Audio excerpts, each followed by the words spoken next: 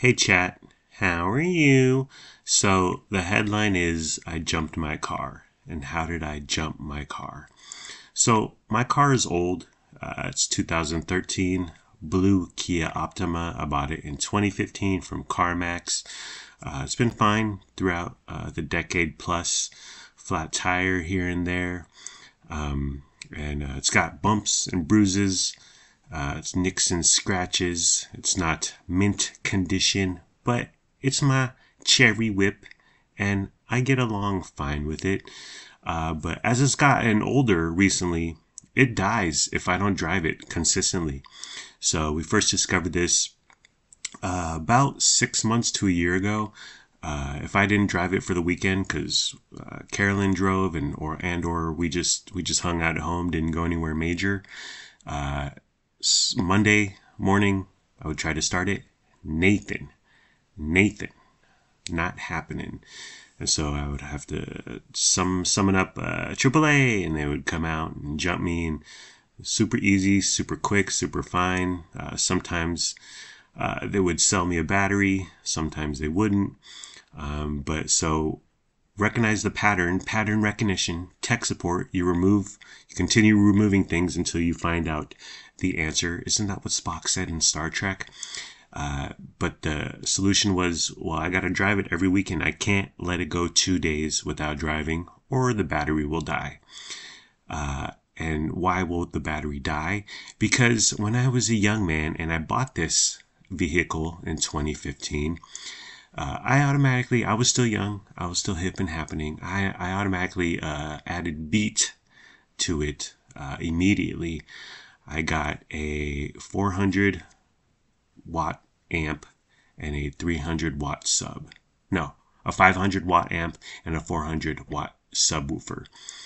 So I could roll around bumping Another Bad Creation when I pulled up to the discotheque.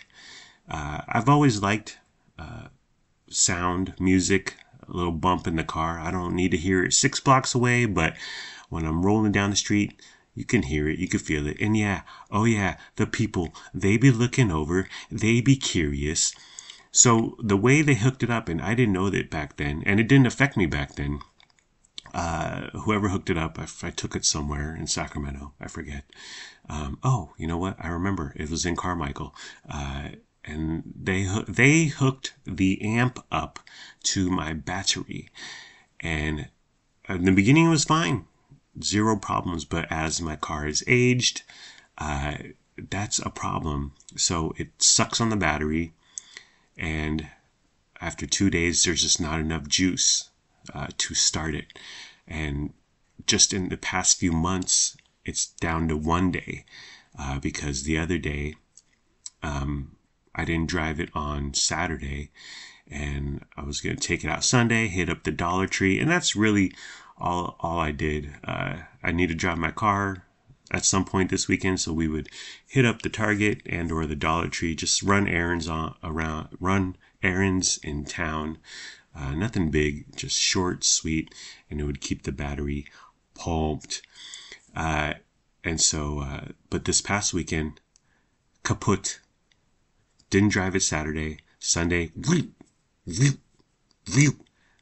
nothing. And I was like, okay. So I went upstairs and I said, honey, my car is dead again. And so I was about to summon a AAA, which I've gotten the same driver the last 3 times. His name is Kenneth. He's a lovely fellow, super nice, super chatty, and it gives me a jump. And the past 2 times he's replaced my battery. He said, well, you bought one however long ago, 8 months ago. So, and this one is completely dead. So it's a free replacement. I'm like, cool, Kenneth, thanks. And he's a fine fellow. So this past weekend, Sunday, it's dead. I'm like, okay, Sunday, I could deal with it. Sunday is cool. It's not Monday morning where I got to go to work. Sunday, I got some time to noodle around. It was late Sunday morning, 11-ish or so. So I'm about to summon Kenneth for the 4th time in recent memory. And then I remember my coworker, Mr. Powell, he bought me one of those little contraptions that can jump your car. from Amazon because I told him about this problem months ago. And he's really good with cars, and he's very mechanical, and he changes his timing belt, he changes his oil, he does this, he does that. He also can do body work. He's a wunderkind is what he is. So I was whining and griping about having to drive my car all the time. And he bought me this little contraption. It's about the size of a VHS cassette. And you hook it up to your car battery, and voila, magic, your car comes alive. Now, I had bought in one of these a few months ago because my car died. Same thing. I forget if it was Saturday or Sunday, but it was the weekend, so I had time to chill and noodle. So I bought one from Amazon, and it said delivery 2 p.m. I was like, cool, bet. It ended up coming more like 5 or 6, but whatever. But I hooked it up, and there was nothing. It did not help. And it was a name brand, I guess, tens of thousands of 4 and 5 star reviews. But either my car was completely drained, completely empty, or I didn't hook it up right, or it might have been just a bad unit, a brick. But whatever, I returned it immediately. And so ever since then, I've been wary, or is it leery, of those little devices. But Mr. Pow bought me one a few months ago. So as I was about to summon AAA on the old Apparooney on my cellular telephone, I was like, oh yeah, I got Mr. Pow's jumper thingy. So I hook it up, and directions very short. It's 3 steps, but it's poorly written English. English was not the author's first language. And grammar and punctuation and periods. It begins a sentence with a lowercase y. And I was like, okay, I guess I got to figure this out. But it's supposed to be super simple.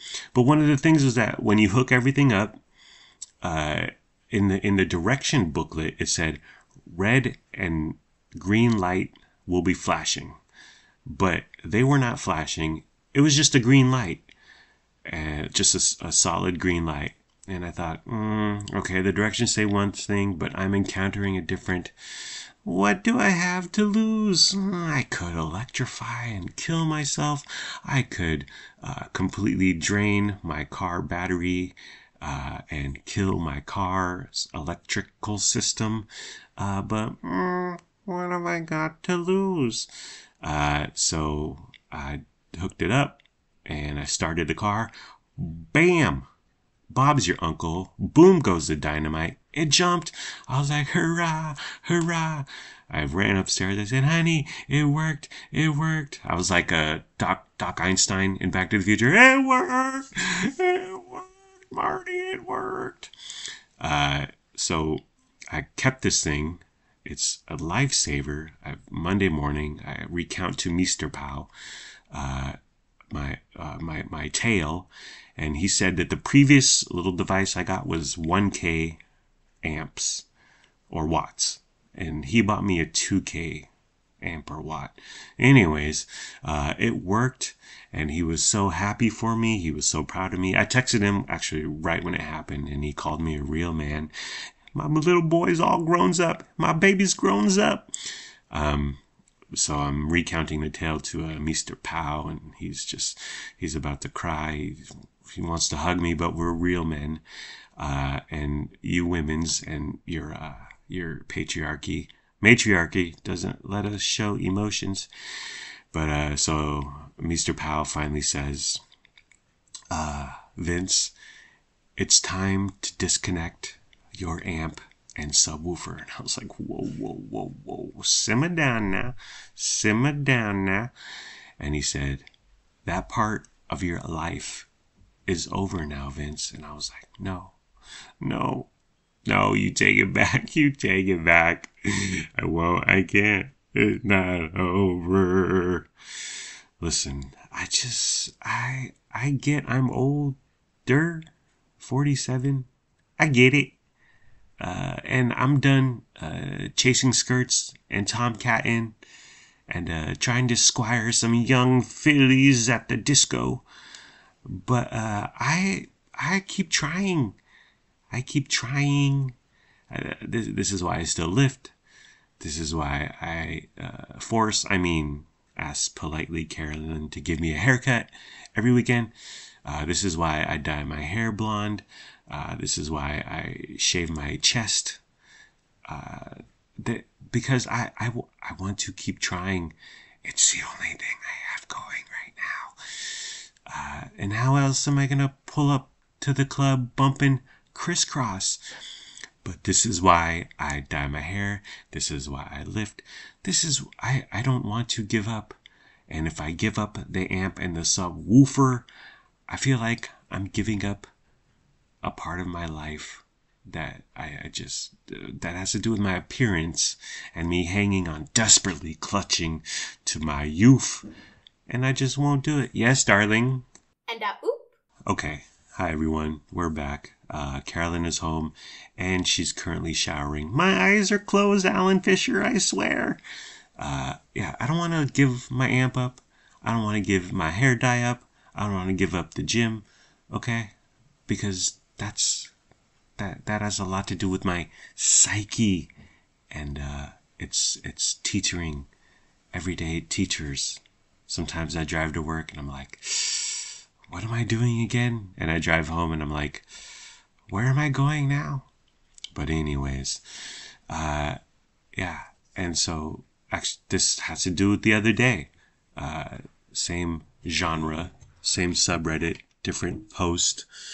I was picking up Lennox, waiting for him in his school parking lot, and I was bumping Outkast, So Fresh and So Clean, and I thought, yes, this looks thirsty, this looks desperate, this looks pathetic, but I don't want to be the parent that sits there with their car running, staring down at their telephone. I'm not going to be that person, but I also hate the fact that I'm in a middle school parking lot playing 90s hippity hop super loud. It's a constant struggle. It's the back and forth. It's the yin and the yang. That is Vince Nicholas. And speaking of which, my white glasses also have to do with this topic, this genre. Very few people wear white framed glasses. I bought them. And I feel like if I saw someone wearing white frame eyeglasses, I would think, what a D-bag. And now I'm that person wearing white eyeglasses, and there's people out there thinking, douche and a half. I don't know. It gets easier, right? Also, my old eyeglasses, which were just scratched and musty and difficult to see and just worn and withered. It's been super difficult to throw them away just because I've been through the good and the bad with them, and they've meant something to me. But I'm finally throwing them away. And it's been nice knowing you, but not really. And take care. Brush your hair. Credit card. So I used to have, or I currently have, Walmart credit card, they were paired up with Capital One, and you would get 5% on Walmart.com and grocery pickup, which is you do on Walmart.com or the app.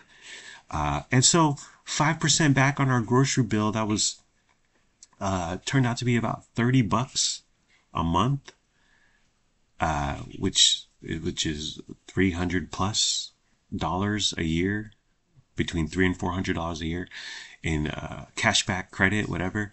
And I was like, wow, this is the best deal ever. Well, recently Walmart and Capital One said sayonara to each other. And so I'm getting 1 or 2%. It's pathetic. It really is. So I hopped on the old Google, and I found out the AAA. Yes, going back to AAA. Hey, Kenneth, how are you? Shout out to Kenneth. AAA Daily Advantage Visa Signature Credit Card has 5% back on groceries, Walmart included. I was like, yeah. So I signed up, and you go through the little application process. They make credit cards so easy to attain within seconds of submitting your few pieces of information and facts of your life.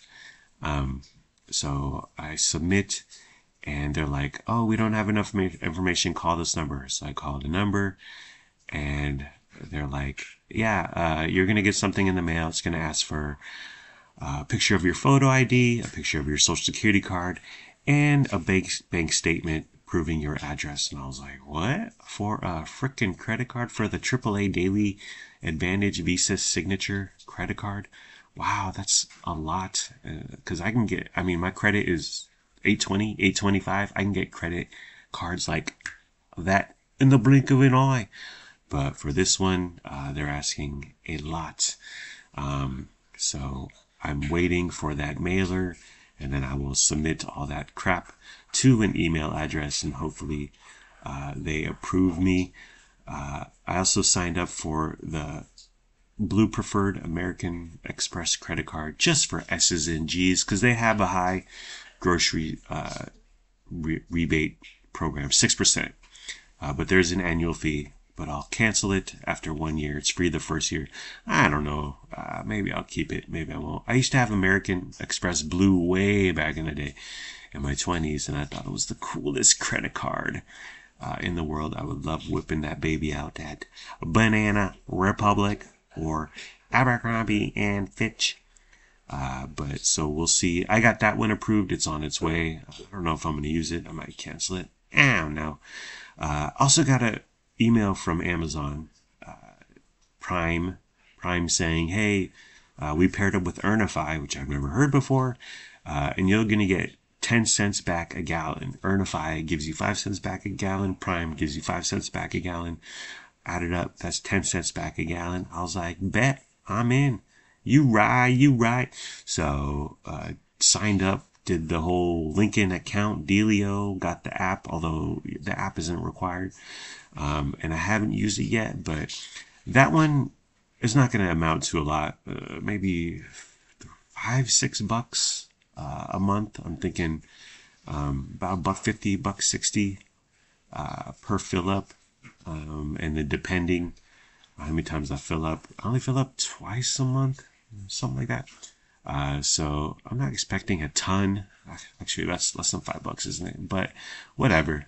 As Grandma T and my mom says, no one gives you 10 cents. Okay?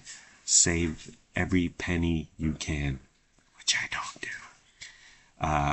Our coffee pot is hecka dirty. Now, when we got, it's a Mr. Coffee, drip coffee maker or whatever. When we got it a few years ago, it would get musty and brown and nasty after a few months. And I would wash it, just hot water and soap and sponge and whatever. Let it dry, and then it would be good for another few months. But lately, it's been ridden hard and put away wet. But I wash it up and make it nice and spick and span, sparkling clean, crystal clear. But then days, like 2 days later, it's disgusting again. It's super brown. It's just foggy brown, nasty, no bueno. I don't know. What's your favorite coffee maker? Leave me a comment in the description box down below.